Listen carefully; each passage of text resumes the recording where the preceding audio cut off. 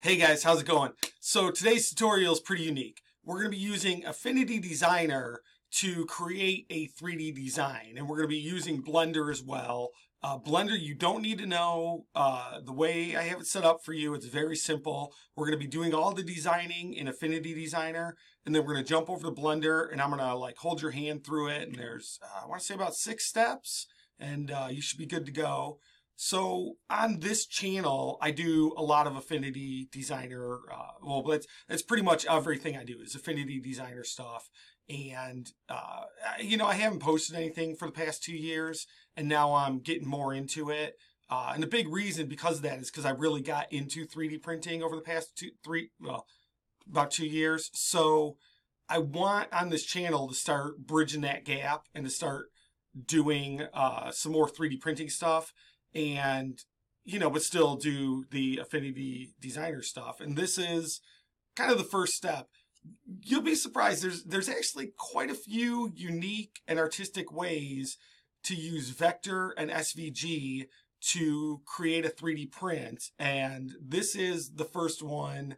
I hope you guys like it. And, I'm going to keep doing. I got a couple more planned, but we are, we're going to make a coaster. Never have enough coasters, but you can design it. You can put your artwork on a coaster and print it. If you yourself don't have a 3D printer, I feel like they're big enough that, you probably got a friend who has one or a friend's friend that you can just send the file to and say, hey, can you print this out for me? So let's just get right into it. We're going to start on Affinity Designer, and I did a video. So this is the file that I ended up making. And, it is based, of course, on the Witcher, Netflix series. If you haven't seen it, it's awesome. Watch it. But this is the little symbol there that they, the new logo for the show. So I did a screen recording of just kind of the outline because, we can just watch this real quick just so you get the idea of how to get to here. It's really not hard. So you're going to bring your logo in and you're just going to outline it. Okay. You're going to take the pen tool, you're going to put it in smart mode, and you're just going to go over all the shapes. And you're going to, first I do it rough. And then what I do is I go back in with the node tool and I start straightening everything out and kind of really making sure everything lines up perfect the way I want. I have another tutorial. It's the Wonder Woman tutorial. And I'll put a link to that in the description here. And that goes in to a little bit more detail if, if you're doing a really complex shape. We got pretty lucky with this shape. There's nothing too complex about it. And basically all we need for a coaster is we're going to need 2 vector files. One's going to be the base, and then one's going to be the design that pops up over top of it.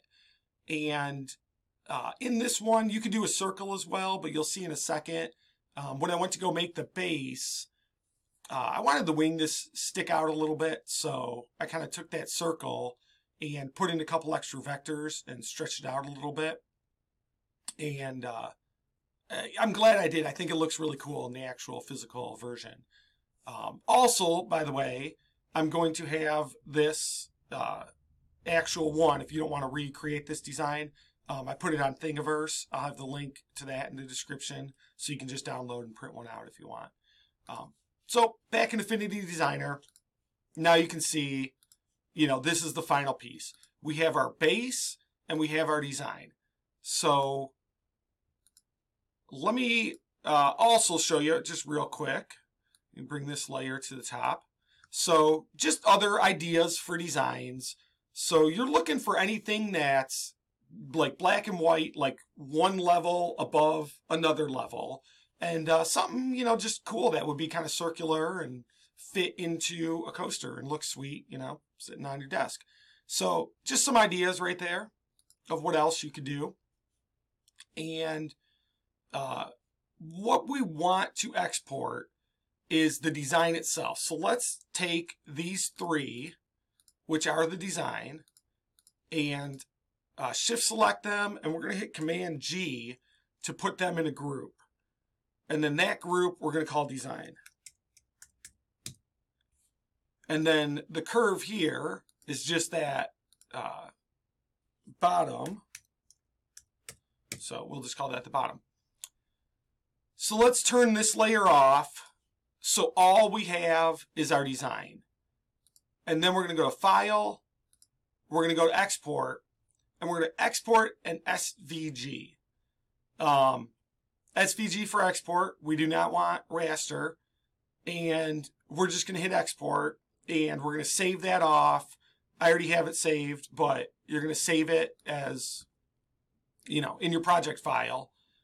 Then you're going to turn that off, and you're going to turn the bottom on, and you're going to do the same thing. You're going to go to File, Export, SVG, export it, you know, put it in your project file, and that's it for Affinity Designer. Now we have 2 vector files, and all we're going to do is go into Blender, and we're just going to extrude that.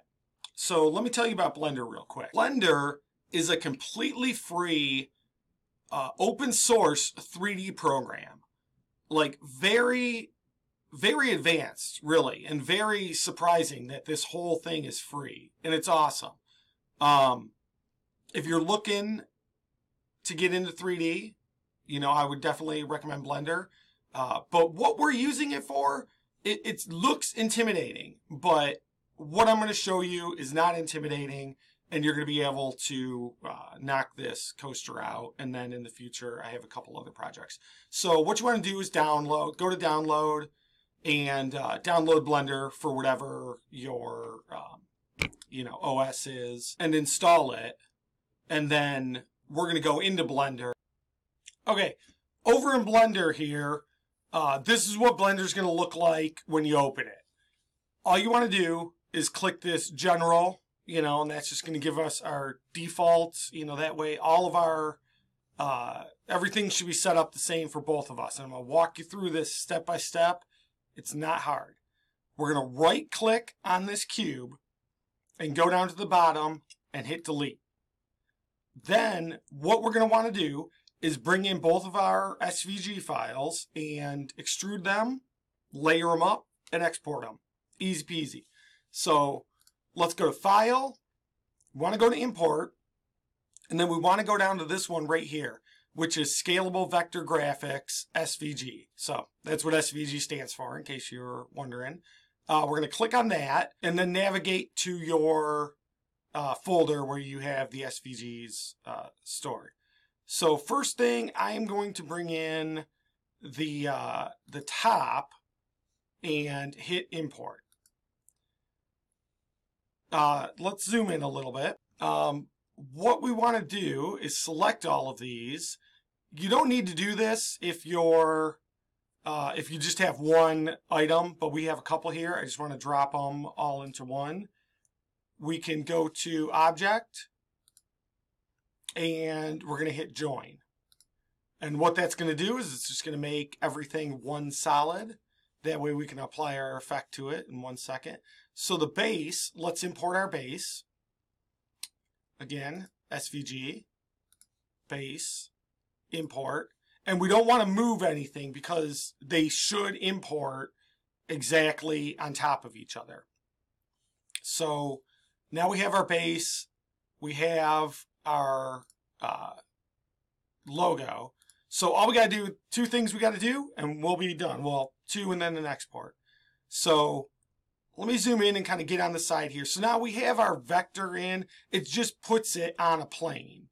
So now we want to we want to select our base, which it is. And if it's not, you can either click this and click it, or click it in here. And we want to go down to this little wrench here, and we want to do Add Modifier. We want to go to this Solidify right here. And see how as we put it on immediately, now we have some depth. The thickness by default should be 0.01 meters, which should be roughly like a millimeter here. It looks a little thicker than in reality, but as you can see, we do want a really thin coaster, and this is really thin. So basically, it's 1 millimeter on the base. We're going to do the exact same thing. We're going to solidify that and lift it up so it's on top. So total, this should be 2 millimeters thick, which is going to work out perfect. So now that that one's solidified, we're going to click on this one. Same thing. We're going to go to this little wrench, and we're going to do solidify again. And it should be that exact same amount. We're going to click on and off, and as you can see, it's you know, it's the same thing. So last step before export, we want to click on the move tool, and your move might be off a little bit. This is beginners, don't worry, it shouldn't be too far away. We're just going to eyeball it up, and if you notice the white lines as I touch that surface, they go gray, and even you can see like them dipping into that surface. We want to make sure they're gray. You definitely want to make sure it's on or below the surface just a tad, but like right about there should be good. And if you want, the last thing you can do real quick just to be safe is we're going to take this select, and we're going to select everything. We're going to zoom out a little bit, and we're going to go to this scale, because this might be, if you zoom out and you can tell that that all fits in one, that's going to be a little bit small. So once we export it, it's not going to matter as much. You can really, they're scalable still in the 3D printing programs, but you're going to go to scale. We're going to click this outside white ring, and let's just go ahead and scale that up so that it's on more squares than just one little square down there. That's it. We got a cool coaster here. Easy. Hopefully, you know, even if you don't know Blender, you were able to follow that. Our last thing is we want to go to File. We want to go to Export, and we want to export this as an STL file. And we're going to pick, you know, where to store it. I already have it saved. And that's all you're going to need to give to a friend or print yourself. If you're a 3D printer, you know what to do with an STL file. You're going to bring it into Cura, put it on, and then get it all ready. That I'm not going to show you right now, because you probably already know, if you do 3D printing, you're going to know how to print this. It's an easy object to print. And if not, there's plenty of other tutorials online. So this channel's not going to be for, like, I'm not going to do 3D tutorials necessarily, but I do have more Affinity tutorials that are going to be very similar to this in Blender. That are just going to be real easy to follow, extrude, you know, do a couple things like that. We're going to go a little bit more in depth on the next one. You know, a couple more steps, but I'm going to keep it very basic, very, you know, follow these steps and we'll knock it out. And I hope you guys enjoyed this. And if you did, you know, like and subscribe, and I'll see you guys next time.